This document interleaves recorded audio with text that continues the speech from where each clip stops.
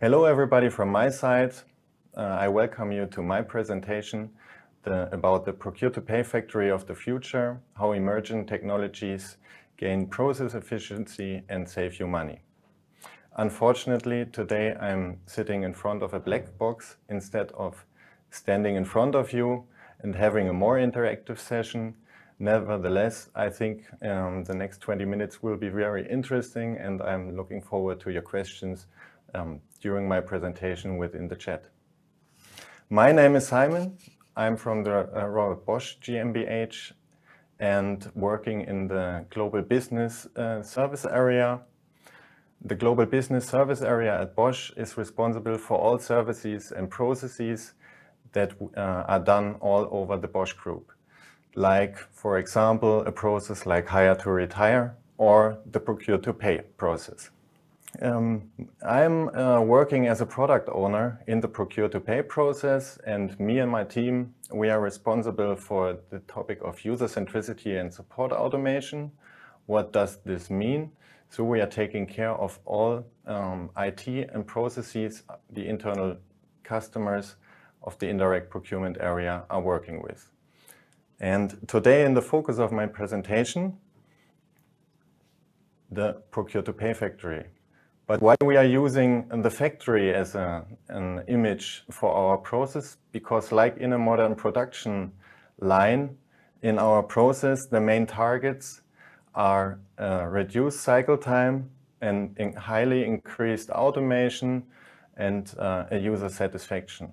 And like you can imagine, like in a modern production line, our target is 0 ppm, so 0 defects part per million. But before we come now to the content of my presentation, I would like to give you some insights about the Bosch Group and indirect procurement at Bosch. You see on this slide the key figures of the Bosch Group in 2019. For sure, you can imagine in 2020 our figures look slightly different, but nevertheless, to give you some ideas about our business, the figures from 2019 are worth to mention. In 2019, the Bosch Group had roughly about 78 billion euros of sales revenue, with approximately 400,000 associates on a worldwide level. Our business is mainly spread in 4 different areas. The first thing to mention is the mobility solutions area, where we are one of the world's leading providers of mobility solutions. The second one is the industrial technology area. Maybe some of you guys know our subsidiary, the Bosch Rexroth. The third one is the energy and building technology area, where we, for example, are one of the leading manufacturers for security and communication technology. And the last one is the most well-known one, the consumer goods area, for example, with the Bosch power tools and the household appliances. All of those kind of products from the last part you can also find on Amazon Business. And the last thing to mention on that slide is that still 60% of our share is related to the mobility solution area. Now let's come to the indirect procurement area at Bosch. On the top you can see the name iBuy, which is a synonym for indirect purchasing at Bosch. In 2013, we centralized all indirect purchasing activities in the organization iBuy. And the project name was iBuy during that time, and the project name still remains. And everyone at Bosch knows indirect purchasing as iBuy. In 2019, we had roughly around 830 associates. On a global level, we were responsible for roughly 8.8 billion of purchasing volume, which was spent on 3.8 million purchase orders. We had about 30,000 suppliers, and we were supporting with our service 12 different business divisions with more than 180 manufacturing locations in 47 countries with, unfortunately, still 40 different SAP ERP systems. If I would add here also the non-SAP systems, we would be above 60 systems that we would have to support. When we compare those kind of figures to, for example, 2016, when Bosch won the BME Innovation Award in Germany, we had roughly around 1,100 employees still, and more than 60,000 suppliers. So you see, even during the last couple of years, we already have been driving on that efficiency road with our organization. So how is our organization in indirect procurement set up? You see on the left side this category management area, which is responsible for the strategic part of the purchasing.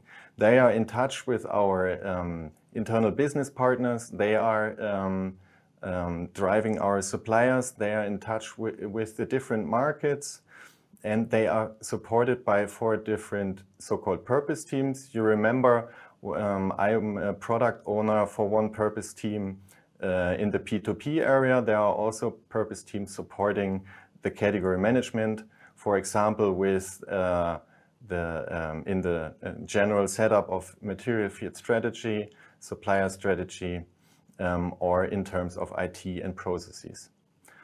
On the other side of the slide, you see the P2P factories. Yeah? I already told you about our image of the P2P process. So we have 4 different factories on a global level. We call them hubs, so P2P hubs. We have one hub in a main hub in India. We have one in Romania, one in China, and another one in Costa Rica that are supporting our customers in doing mainly those 3.8 million transactions that you saw on my previous slides. And again, the 4 purpose teams that support the P2P factories in further developing the processes and the IT landscape to do this process as much as automated as possible and to save as much money as possible within every transaction. Here you see another picture of our P2P factory. What I want to show you with that slide is, in the past, we were mainly focused on our end users when we thought about improving our processes and IT infrastructure. But more and more, our customers want to automatically create their transactions, for example, via interfaces to machining centers or vending machines. And in terms of our internal customers, they want to have improved user interfaces. They want to have mobile solutions to create shopping carts, to approve their demands, to get their reports. So everything, and those kind of areas are the main focus when we are talking about how the demand enters our procure-to-pay factory. And also worth to mention, even though I'm talking about indirect purchasing, in the P2P area, procure-to-pay area, we are responsible for the end-to-end process. So starting from the demand creation and ending up at the payment. As we are talking about emerging technologies, the question is, what kind of technologies are supporting us in our procure-to-pay factory? First of all, worth mentioning is that we are having a cloud platform where all the requirements, so the demands, are created. Doesn't matter if via a user directly in a user interface or via an API connection to a machining center or something different. The first thing you see on the bottom left side of the slide, e-procurement. Yeah, this is not a new technology, but nevertheless it's still important for us in the procure-to-pay area. And also here we are happy to more and more work together with Amazon Business in the countries where all over Europe and also the US and Japan. So also in the e-procurement area, there are still new players, new opportunities that we can use. For sure, mobility, mentioned beforehand, for our users is an important topic, that they are able to create their demands not only in front of their laptop, but as well within the factories, scanning products via QR code, via barcode, via pattern recognition. Then user guidance, it's not a technology, but a very important topic for us in the procure-to-pay factory, bringing the user and the requirement to the right buying channel. We have different buying channels in place in the indirect procurement area. I guess most of you as well. There are options like the catalog, usage of catalog, where also Amazon Business is an option. We have Easy RFQ as an option for our internal business partners, where they can do a self-service request for quotation and handle the whole demand without involvement of procurement. All that things needs to be guided. It's not always easy to decide when to use which buying channel, so user guidance is very important. Not only my area of responsibility, also in the buying area. Then for sure API is a topic. I will show you an example where we use APIs on one of the next slides. We have machine learning use cases. I have also some examples with me. So RPA, it's not a new technology, but important for us to improve our processes. We are using chatbots, and for sure, big data, it's a big word. It doesn't matter if it's big, deep data. As you saw on the first or on the third slide, when I showed the KPIs of indirect procurement at Bosch, we have a lot of data already within Bosch available to improve the processes and to make for machine learning happen. Yeah, 3.8 million purchase orders. There is a lot to learn from. And we are making more and more use of those internal data. So, like I mentioned, I have some examples with me today. We start with an API example. We'll come to a machine learning and chatbot example afterwards. Let me show you and explain you how the self-ordering machine at Bosch is working. We have together with one of our pilot plants, designed a process to support the predictive maintenance area, so that in case the machinery is recognizing I need a maintenance of a filter unit, automatically can order this. So the biggest part and the highest complexity for sure was within the machining part, but nevertheless, to make the overall process happen, we had to support within the P2P platform. And so the process starts with maintain filter unit, the machinery, the sensors within the machine recognize I need this maintenance. Then the next part is the machine and the energy platform, which is connected to all the machines in the plant, creates a maintenance order within the SAP that to account at the end also the purchase order. Afterwards, the energy platform is checking our catalog platform if the item is still available. So end the service, then it's creating automatically a shopping cart, is accounting that shopping cart on the already created maintenance order. We send out the purchase order. The supplier is automatically confirming the order. The supplier is conducting the service and confirms the conduction of the service via the machine, and we can pay at the end after the invoice was sent. One example how we make use of API technology. So after showing you how we make use of API technology, I would like to give you a short insight on machine learning. I don't know how you handle GL account determination within your company. We have an automatic solution in place. Nevertheless, in some cases, we have a workflow in place so that our financial department has to check the right GL account. In case for one material group and value, we have defined multiple possible GL accounts. And we started now with a machine learning use case in that area. So we analyzed our historical data and based on that built up this machine learning use case, which is integrated into our SAP process, so into the workflow. And with that solution, we can reduce 100,000 workflows per year and could save about 5 minutes per workflow. And if we can calculate, this is already a number of headcounts that we could reduce in that area. And on the next slide, you can see our dashboard. So we reached in that area an automation of, I just checked today, now we are at 75%.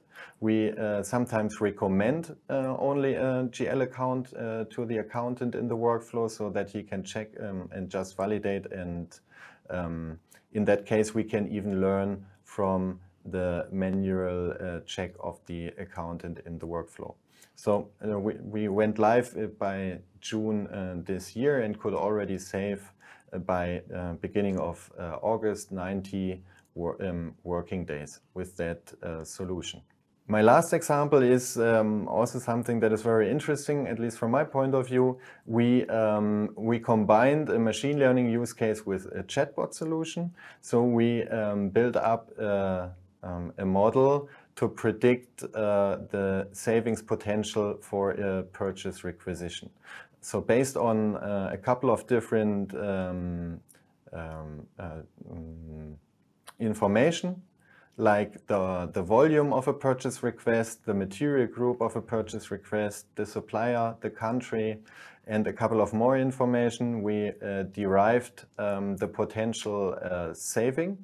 And for a chatbot, the start and the target price of a negotiation with the supplier.